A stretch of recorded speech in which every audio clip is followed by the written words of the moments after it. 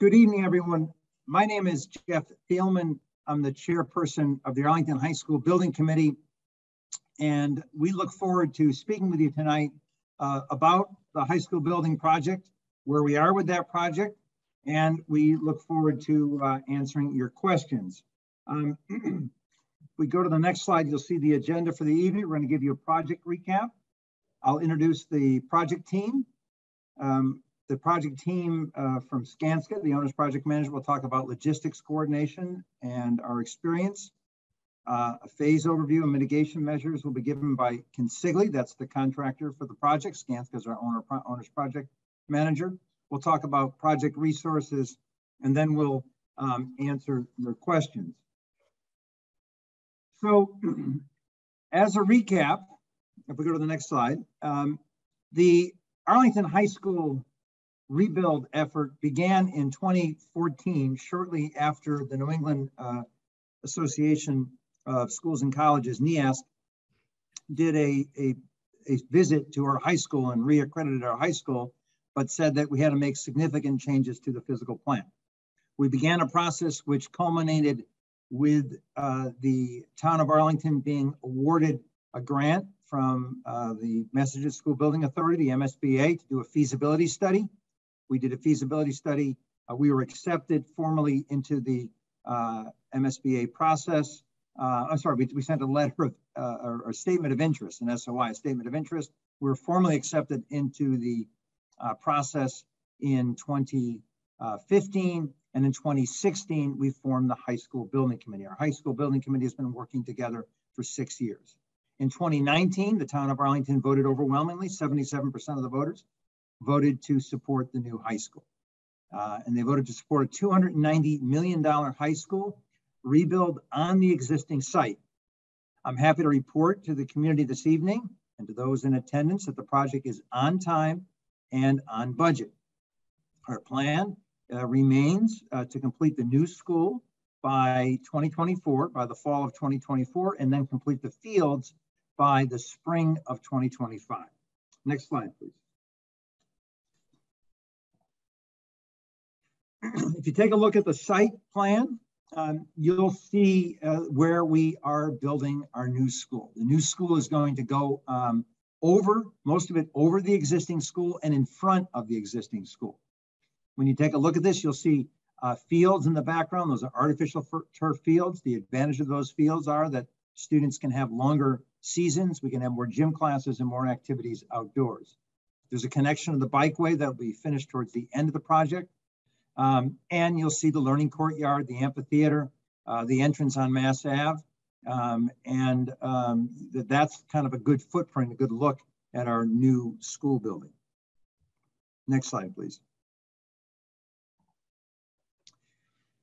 So the transition timeline, we're just going to go into detail tonight, is as follows. Our current plan is to move into phase 1 classrooms, to move into the new building that you're seeing constructed on Mass Ave by February 28th, Monday, February 28th. During March, we'll start the demolition of the old school. In April, we move into and can start using the auditorium. And then through September of 2023, we'll be doing the construction of phase 2 of the project. Next slide, please. I want to take a second to recognize and acknowledge the folks who will be speaking soon in this presentation. First of all, an important partner for the town of Arlington is the Massachusetts School Building Authority, better known as the MSBA. The MSBA is contributing $86 million approximately to this project, and that is saving the taxpayers obviously a considerable amount of money. We have been partnering with the MSBA since we submitted the statement or the statement of interest in 2015, and since we were accepted in their project, they have been partners with us both in terms of financing and in terms of technical expertise. HMFH is our architectural firm. They've been our partner on this project from the very beginning. Lori Coles is our lead architect on the project. Skanska is the owner's project manager. The firm is a nationally world-known firm that does owner's project management in many areas, including school construction And Consigli is our contractor. Consigli has been working with us over the past several years. This team, the MSBA, of course, many years of experience in school building projects, HMFH, Skanska, and Consigli have been working together. They've also worked together on other high school building projects, and they bring their expertise to this project. Next slide, please. So, as I said, and I'm going to turn this over in a second to Jim Burrows of Skanska, but this project team has quite a bit of experience on these projects, on complex projects, and I'm going to let Jim Burrows from Skanska take over from here. Thanks, Jeff. Yeah, so obviously the high school project's a highly complex project, both in the building itself and just the logistics. So as Jeff said, both Consigli, Skanska, and HMFH, as well as the MSBA, do have a long list of projects that we've done that are phased, occupied buildings such as this. Each project is obviously unique, but what that brings to the table is we're able to bring our lessons learned from previous projects to have foresight on issues before they become issues. Myself and John Lamar, who's on the call tonight, actually both worked on Winchester High School. That was also an active school, very close neighbors. So those lessons learned, what we've learned over all those projects is that it starts with early pre-planning, and that's meeting with the school, meeting with the town, understanding the challenges well ahead and planning for those. And we've started that. The logistics plans that we'll be going through with Consigli in just a minute have been developed over the last year and a half. As the project was designed, it was also planned for, thinking about logistics, thinking about the school, traffic flow, all those pieces and parts. The other piece of this is a robust communications plan, really digging in and understanding who needs to know what and when. We've actually already had some early meetings with some of the building managers in the area for the apartments and offices.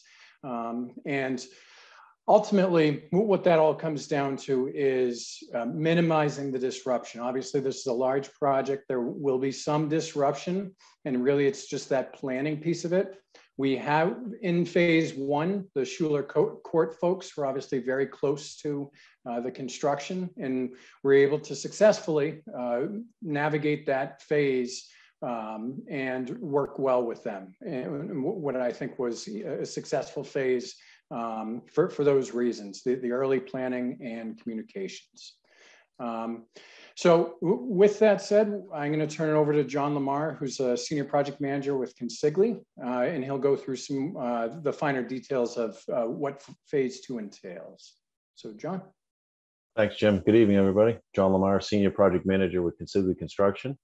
I actually work on site full-time every day. I report to the Arlington High School project. We have a staff of 9.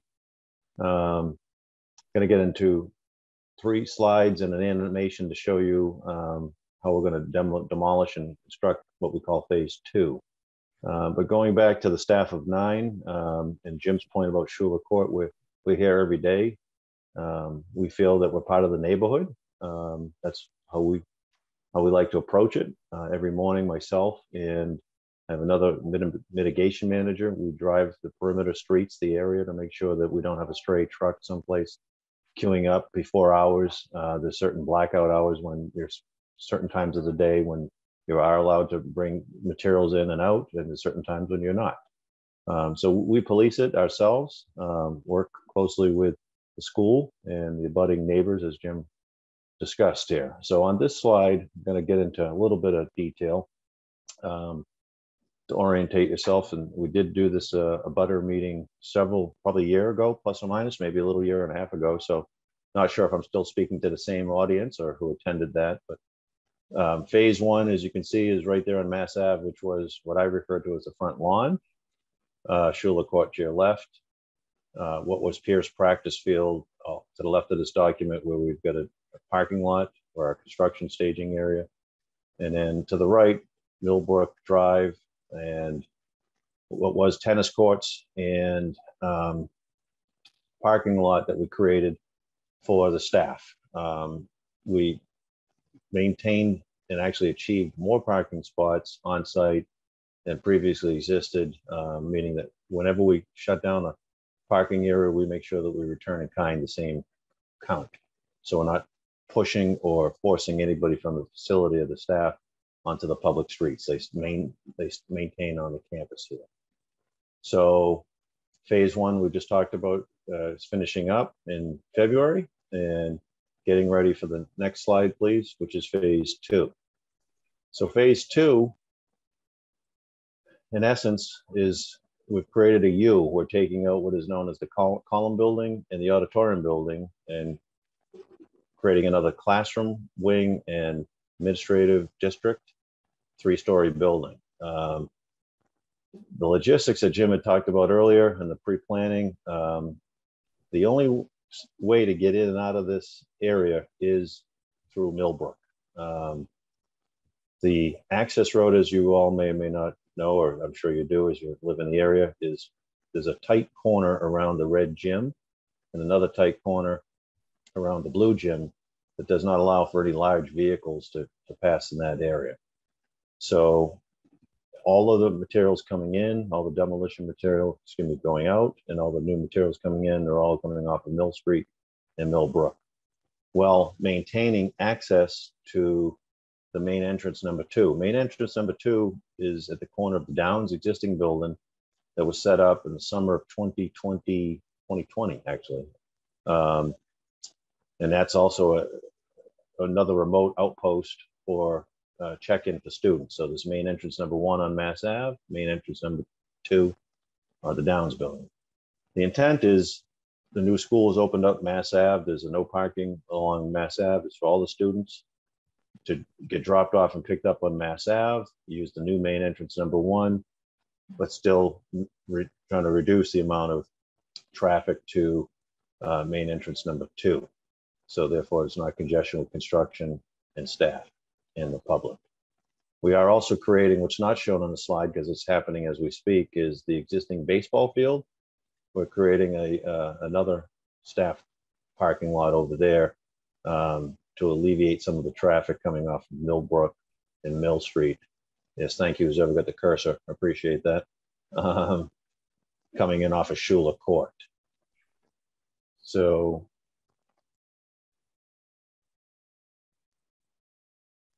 just taking a look here before I go to the animation. I'm sorry, the next slide, please. There we go. So this is a higher level of what we just looked at with color coding for construction zone, give you a better visual of traffic, students. Again, that main entrance number 2, there's an existing rotary circle there now. That becomes the footprint of the new building. So we're shifting any parents or students. They are dropped off at main entrance number 2 at the Downs. They now would circulate through the temporary parking lots. Again, we touched base on that red gym, upper left-hand corner in this document. You can only basically get a pickup truck by through there. So there's some site constraints that does not allow that area to be revised or regraded. So we are constrained to that limited turn radius there.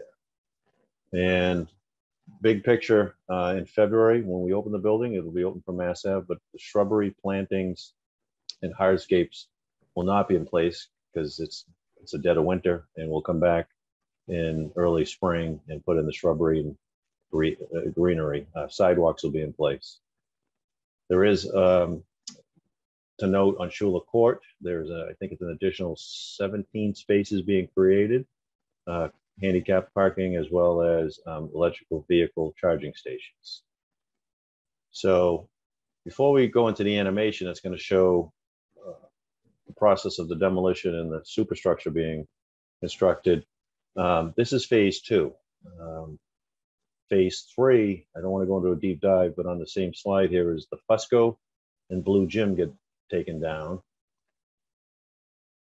We build a new gym facility or an athletic facility there. And then phase 4, the red gym and the Downs building get taken down. So as Jim talked about earlier, that gets turned into synthetic turf field. So there's a lot of moving parts here, although they're not moving quickly because every phase is 18 months, 15 months, and a year and a half type of approach. But we'll continue to work with the community and the abutters and the staff and the school and the town, as I like to say, to be good neighbors to the project, to the town. So next slide is the animation. You could fire that one up, please. So there's a timeline on the bottom here. You'll see this is strictly for the demolition and construction of the superstructure. You'll see that in a moment here. But so there's your main entrance number one. As if we were flying by in a drone at a higher level. There's a temporary connector that goes from the new building to the existing buildings. So the students walk from new to old in a covered connector building. There's the main entrance number two that I was referring to earlier. And now you can see the timeline on the bottom here, starting in March, going to November, of the demolition of the existing building and the construction of the foundations and superstructure. So anticipated that there'll be approximately 30 trucks a day taking out the demolition material in between the no delivery time zones when students are being dropped off and picked up. There are piles. We will be driving piles as well for the foundations. And the building is a structural steel structure. And it's almost identical to the phase one in respect to metal stud framing, brick, and roofing and windows that you see on the Mass Ave phase one. So this is, again, a high level, just to show everybody what's happening in that U between new and existing and accessing Millbrook and Mill Street. Jim? Yep. Thank you, John. Yeah, so John touched on much of this here, that recognizing the challenges that we have and putting in implementing mitigation measures are the key, really the pre-planning. John touched on the truck traffic, making sure that we don't have trucks coming in at the same time as pickup drop-off, both for safety and as well as just the how much traffic that would be on Millbrook. Dust and noise are obviously big concerns, especially when there's demolition and steel work and piles. So the dust, you'll see it's sprayed down during construction. Phase one, I think we had minimal complaints on dust. Consigli and their subcontractors do a great job with that. Noise mitigation, that's going to be difficult with this phase, with just the activities that we do have. Obviously, as things come up, we have to abide by the work hours set in place by the town. Pest control is also a concern as well with the kind of work that we're doing. So those, we did have some in phase one. Those are reviewed, sent into the project, reviewed by the pest control consultant that Consigli has on board. And environmental, this is another big concern. Obviously, with all of the dust, there's dust monitoring throughout so that we can recognize if there is an issue. So again, parking drop off, the car circulation around the site, I think John touched on much of that. And then just the overall pedestrian safety and access to the building.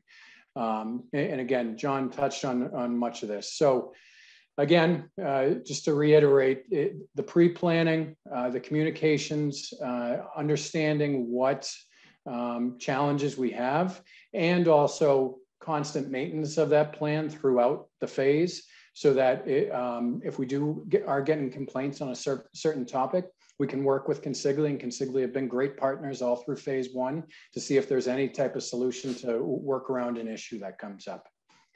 So again, it's about minimizing the disruption and to echo what John said, just being good neighbors. So I think, jump to the next slide.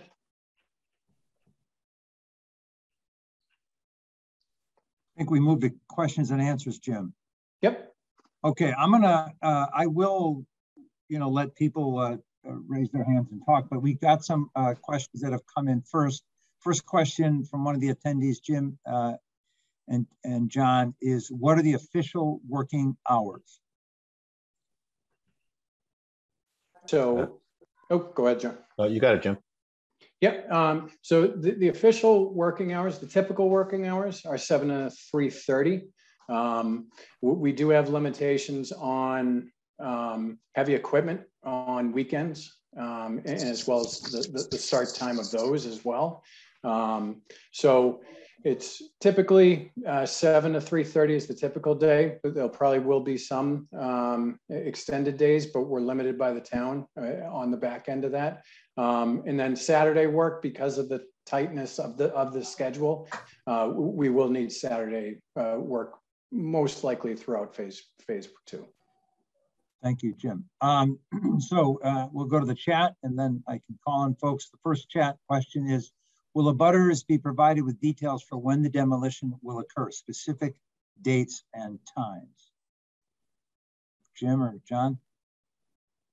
Yeah, so in a week in advance, we provide an update to Skanska with our details of what may or may not be impacting the streets and large activities. And then Jim can explain what they do with those updates. But the other part of that question is demolition will occur. Again, Jim mentioned heavy equipment. We can't start heavy equipment for the town of Arlington until 8 in the morning.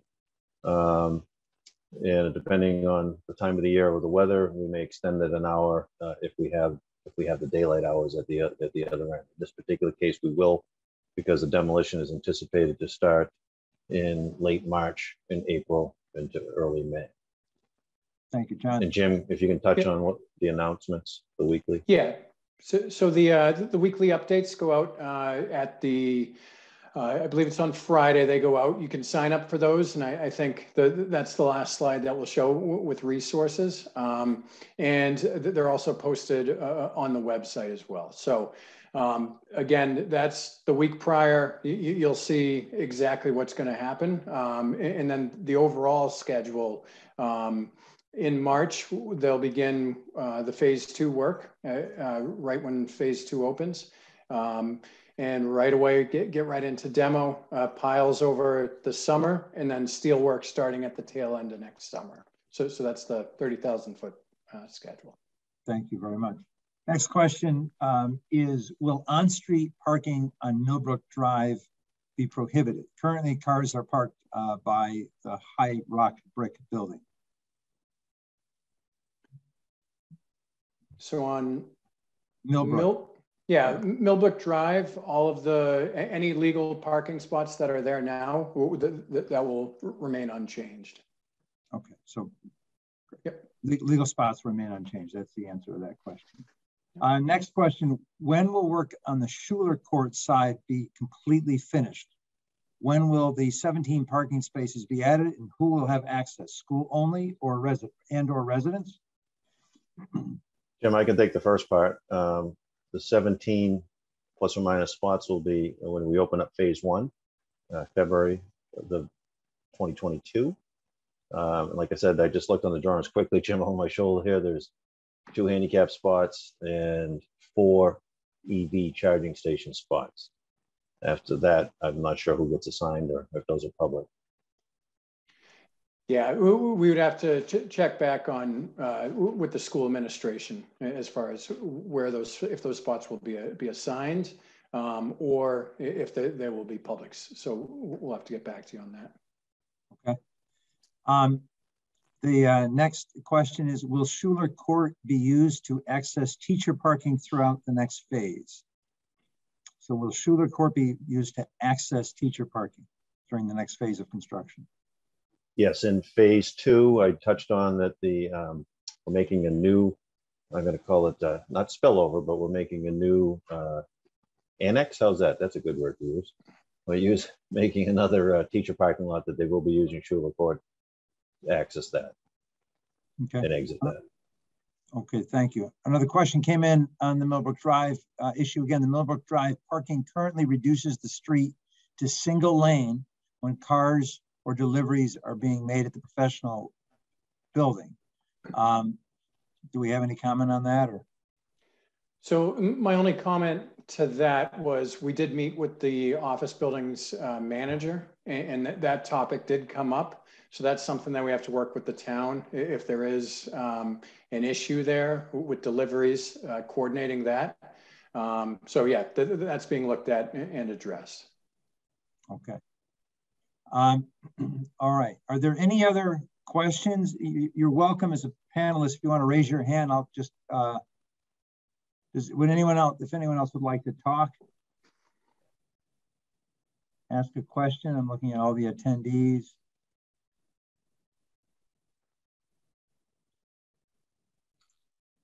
Did we answer that question that came in as an email? No, I don't believe we did. You want to refer to that? Yeah. John? Yeah, I'll take the front end of it, John. Just repeat, you can restate the question, Jim, for everybody. Yeah. So there was a question whether construction traffic, that there would be a connection from Millbrook out to Grove Street. So this was discussed early on in the project. So as it stands right now, that will be pedestrian traffic through the DPW over to the high school site. There will be a vehicular gate in between both campuses. So that won't be a public road that can be cut through. So John, did you want to touch on the truck traffic? I think in the presentation, Jim, we answered the email's question, which was truck traffic can't drive around the blue or red gym. So everything is still going. We do phase 3, which I'm sure we'll do another Abutters session like this. Phase 3, the majority of if not all the construction traffic will be coming in and out on Schuler Court. Again, because you can't drive around the back of the buildings with large equipment. Yeah. Okay. So there's a question here. By the way, just to clarify, the Millbrook double parking issue, that is a town issue. So it's not necessarily something in the building committee in our purview. There's a question that came in, how often are these webinars held? Is the best way to sign up for upcoming meetings, webinars via the website? Yes, you can sign up for alerts and information from us on the website, and you'll get notifications about different things that are happening related to the building committee. The next meeting the next public meeting is in January. I got to look at that date. There's a January, I didn't have it on the top of my head. I believe it's the 25th, Jeff. You're right, it is the 25th. Yeah. So Tuesday the 25th, we're going to have a community forum at 7 in the evening, and that's a chance for anyone in the community to ask questions. Some other questions that came in the Q&A. Will the presentation deck be made available? Jim and John, our plan is to make it available on the website, the deck? Yeah. Yes. Yep. Yes. So we will make, yes, we'll answer that. We'll answer that. We'll put that on the deck. We'll put that on the website. The next question, not sure my question was answered. When will work on Schuler Court side be completely finished? For example, e.g. generator removed, trucks not operating on that site. John, do you want to take that? So when will the Schuler Court side be completely finished? Are we talking April of 2025 when we're all done with everything? Yeah, probably come back to the fall of 2024. So yeah, so I guess the answer to that question is the fall of 24. Everything should be answered. Should be completed. Next question. Okay, so about Millbrook Drive, this is an issue for people who live in Brigham Square. Millbrook Drive is the only access to this 114 unit complex. So yes, that we completely understand that. A question that's come in about Brigham Square, it's really a town issue. I don't know if Jim or John, we can further comment on that in terms of access on Millbrook Drive. Do you have anything else to add? So I think the only thing that it came on our radar because it will obviously affect the truck traffic going in and out. So it will affect construction if it is an issue. So it's an issue for the construction project as well, that we will have to, as you said, have the town address. So it's obviously a concern for the construction project as well. Yeah. Okay. So I mean, it's noted, and we'll be in touch with the town on that. We haven't already. Any other attendee? You're welcome to ask questions live if you want to raise your hand, or if you want to put in the chat. I'd like to ask a question live. I'll just allow you to talk. Anybody of the attendees? I just want to make sure everyone has a chance to speak if you'd like to.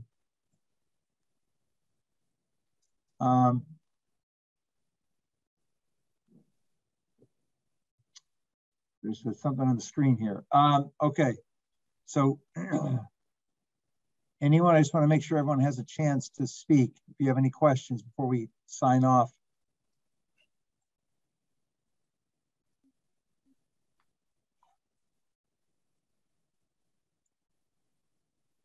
Anyone at all? Any questions that haven't been answered? Anybody want to?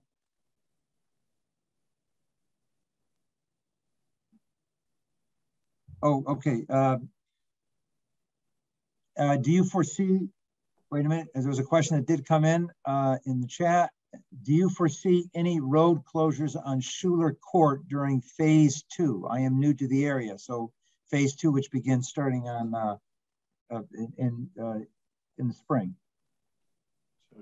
John? No, phase 1, we did during the summer when school was out. We did the majority of what we needed to do to go down Schuler Court from phase 1. So during phase 2 construction, no. During phase 3 construction, which again is the athletic building, there will be road closures. It actually will be closed off to the public. It'll only be for access for construction. Schuler Court. Correct. Okay. Any other questions, folks? This is your chance that you can put it in the chat, or you can go to the Q&A, or you can raise your hand and I'll give you a call on. You can talk live. Oh, not a question. This is from one of the attendees, but I wanted to thank one of the construction people who moved construction trash from my front garden. Appreciate that. So thank you to the team for doing that for one of our neighbors. Okay, any other questions? Just want to make sure we cover this. Well, listen, we appreciate all of you joining us. You can sign up for construction updates on the project website. You see that on your screen right now. The email is ahsbuilding@arlington.k12.ma.us. Any concerns or questions you have, we try to get back to people as quickly as we possibly can. I just want to say on behalf of the building committee, which has been working together now for 5 years, we began working as a team in 2016, December of 2016. We are very excited about where the project is. We're excited to see students come into the building at the end of February of 2022. It's been something we've been working on, striving for a long time. This is, as the other people on the panel today said, a community-wide effort. It's being funded by the taxpayers of Arlington and the state of Massachusetts. And so all of us have a stake in the success of this school. And all of us have a stake, obviously, in the success of the students who attend the school, current students and future students. So we thank you for supporting this project. We thank you for coming to tonight's session. If you have any further questions, any concerns, just reach out to us. We'll get back to you as soon as we can. And we ask everyone to have a great evening, a great holiday season, and a happy 2022.